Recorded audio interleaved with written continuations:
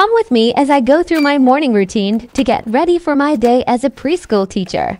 I turn on the lights, plug in the light table, and head to my desk. When I came to my desk this morning, my awesome secretary had some of my lessons laminated and ready to go. This one is Problem Solving with Porcupine Pete. It goes along with the book Problem Solved by Jan Thomas. And this one I'm actually using today, Wants versus Needs. This goes along with the standard We Can Understand What Living Things Need to Stay Alive. Next, I'm going to take down chairs and write my Star of the Week's name on the whiteboard.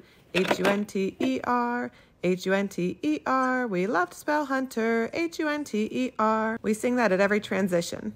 Now it's time to check out my lessons. I'm reading the big book, The Surprise Garden, doing our needs versus wants cards. Then we will talk about the difference between what people need and what plants need. I went to get poster board for our sorting activity, but we were out, so I had to go to the storage room to get more. I put my labels on the top of the poster board, and each student gets a card to sort. Next, I need to get out my S is for sun papers.